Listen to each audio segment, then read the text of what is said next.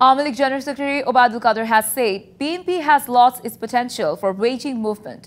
He, on the other hand, requested the ministers and leaders of the party to refrain from making embarrassing statements. Obaidul Qadir said this at a view exchange meeting with the Central Committee and Metropolitan Committee of Awami League Student Wing Organization Chhatra League at Bangabandhu Avenue on Friday. Awami League General Secretary also said that the government is trying to control extortion in transportation of goods. He also mentioned those who are involved in price control syndicate will be investigated. Regarding the statement of the congressman about Dr. Yunus, Obaidul Qadir said that there is no room to talk about judicial process of the country from abroad.